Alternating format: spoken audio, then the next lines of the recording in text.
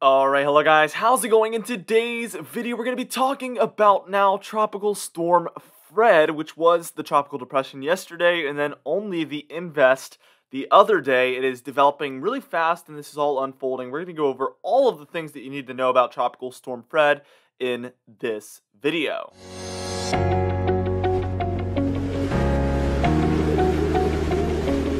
Now, before I get into things, be sure to destroy the like button and leave a comment down below because those two things help me out so much. And also be sure to subscribe if you like weather-related content. For today's comment of the day, I want to know, do you think this one could become a hurricane or do you think it'll stay underneath that hurricane status? Let me know in the comments down below and I will be picking one of those for tomorrow's video. Let's get straight into this video, and first things first, we are looking at some of this impressive satellite imagery here, and as you can see, this was just a few hours ago actually, and this one really was looking good. I'm not gonna lie here. We saw this storm really getting its act together. This was approximately 1 a.m. or so. It was a little bit tightly organized there underneath Puerto Rico, as you can see, but it was very strong and it did have very tall clouds. There was some outer bands already impacting Dominican Republic as well.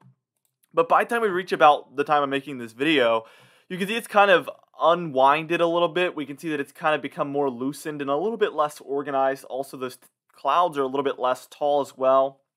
So this is still a very strong storm. It's still a tropical storm. However, it just does not look as good as it did about 5 hours ago.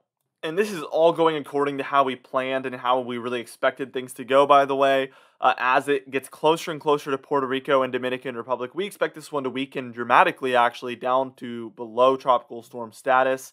That is what we expect at this point. Here's the low pressure location, again, as of the time I'm making this video. And as you can see, it's right in between Dominican Republic and Puerto Rico, which is not a good place to be for a tropical storm, by the way. It is going to, as we're taking a look at the cone forecast here from the National Hurricane Center, it's expected to go straight over Dominican Republic, and it will become a tropical depression very fast. Although they do have tropical storm warnings up for Dominican Republic. They have tropical storm watches up there for a lot of the southern Bahamas there, and then also Haiti. We have none up yet for Cuba or Florida, although we do expect a tropical storm to develop just north of Cuba again after it re-enters the Caribbean waters there after Haiti. And then it likely will stay around that until it hits the Florida Keys.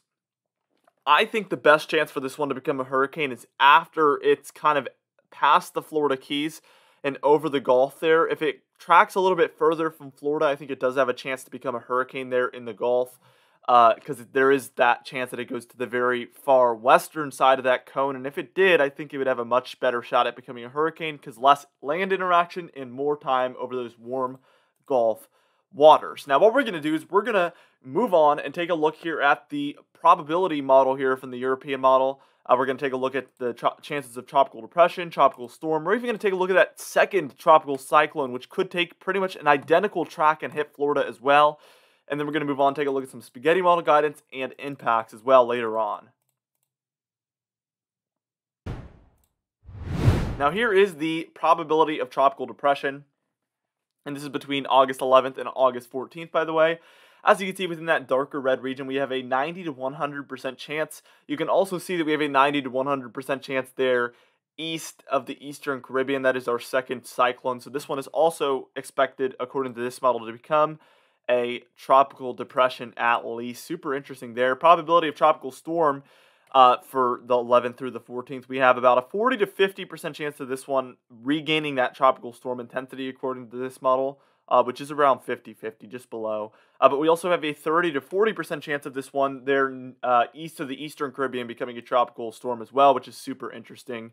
As we move on and take a look at the 13th through the 16th, chances increase a little bit for our main tropical storm Fred right now.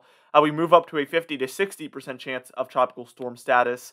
And for this one there, that would be pretty much located near Puerto Rico. Again, an identical track at about the 13th through the 16th, sometime in that time frame. We would have about a 40 to 50% chance of that tropical storm status now with that one. However, probability of hurricane according to this model is 0 for both, which is good news for this point. Well, it's 0 to 10% chance. It never completely rolls it out, obviously, but there is a 0 to 10% chance. And then, obviously, as we move towards the 14th through the 17th, you can see that second cyclone This just shows you the track, by the way, but we see a 90 to 100% chance of tropical depression status there offshore Florida for Fred, and then there to the east of Puerto Rico for the second cyclone. As you can see, this one eventually, because we can see that Fred is basically located near North Carolina or further north on this frame, but we see our second cyclone is heading towards the Bahamas or Florida, so a nearly identical track there with that second one. This isn't unheard of, and it is actually very common with these cyclones that develop around the same time. The steering patterns stay the same, so it makes sense that they would follow a very close track. I'm really expecting that to be the case. I think that's just a common thing in general, really. It's not that odd, but it is interesting because sometimes it's not that way. So it is kind of a special thing.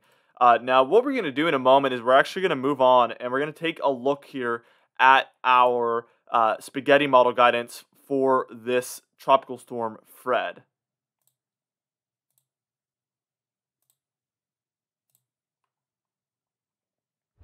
Now here we are taking a look at some of that spaghetti model guidance for Fred. We're only going to take a look at the European model here and then all of the individual models because basically the GFS model and the Canadian model, what they've been doing is spreading it out too much. I think there's lower confidence there, and that's part of the problem.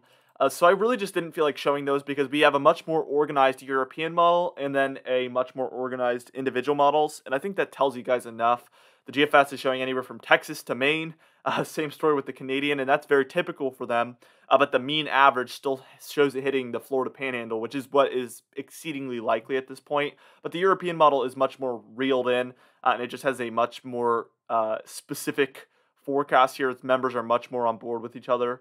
So according to this model, it scrapes to the north of Cuba, and then it might scrape along that western coast of Florida. We also have a couple showing it offshore of the east coast, which is a much stronger solution, by the way. The waters are more favorable there. And then also we have a few that have it hitting Louisiana, Mississippi, or Alabama. But the most likely outcome is a Florida impact, really undoubtedly. Here is our individual models, and it's basically the same thing. A lot of these have it scraping along Cuba. Some of them have it going straight over Cuba, which would obviously weaken it further. And then some of these have that kind of sweet spot, which would be it heading north of Cuba, south of Florida, and into the Gulf, and kind of lingering in there, which would allow it to strengthen further and longer. And that's obviously would be a really bad thing. Here is that new invest, which is Invest 95L, which is our next storm. And as you can see, we only have a few models on board so far, but they're all taking it towards Puerto Rico, Dominican Republic, Haiti, and it remains to be unknown. Really, we don't know yet if this one is going to really take the track of Fred, or if it's just for now going to head in the same direction and then kind of take a turn. Here's the intensity model guidance for Fred, and as you can see, they have it hovering around that tropical depression, tropical storm line until about 72 hours out, and then it just really takes off from there towards day 5, towards a stronger tropical storm, and we actually have 4 models, I think, no, 3, on board with a hurricane category 1. We even have one taking it towards category 2. I'm sure those models actually have it heading way further into the Gulf for longer, and that's why they're calling for that. Now, most likely arrival time of winds. Take a look at this, pause it, feel free to do so for your area. I highly recommend you do so. Here is the 5-day graphical tropical weather outlook for that Invest 95L. By the way, we have a 30% chance over the next 5 days of development for now. Here's the total rainfall for you guys, and you can literally tell where this storm tracks, okay? If you're in the reds there, or sorry, no, if you're in the yellows, let's start with the yellows. If you're that's about 1 to 2 inches of rainfall there, yellows and oranges. Once we move up into the reds, that's about 2 to 5 inches of rainfall. So that's for a lot of Florida, Georgia, South Carolina, North Carolina, Virginia, Maryland, Delaware, and even New Jersey. Now, once we move up into those kind of brownish, grayish shades, I guess they're more like browns, that's where we're at about 5 to 10 inches of rainfall. And this model is indicating that there is areas of 10 inches plus scattered in there. So that is obviously a major flooding concern when you start to talk about that level of rainfall. And then even our accumulated maximum wind gusts, you can see on screen where we're at. If you're anywhere in the blues, you're under 34 miles per hour. Greens is 34 to 50 miles per hour. Those yellows and reds is going to be anywhere from 50 to 70 miles per hour there for Florida and Georgia, which is obviously going to cause, basically it's going to be a concern for wind damage, to say the least. For today's confidence tab, we were at a 5 out of 6. We moved up to a 5 from a 4. For today's comment of the day, I asked you guys, what do you think is going to happen with this one? And Ethan Gillespie said basically what my thoughts are. I think it'll weaken as it goes over the Caribbean. Then when it enters into the Gulf, it could become a strong tropical storm or weak hurricane, and I think I alluded to that earlier as well.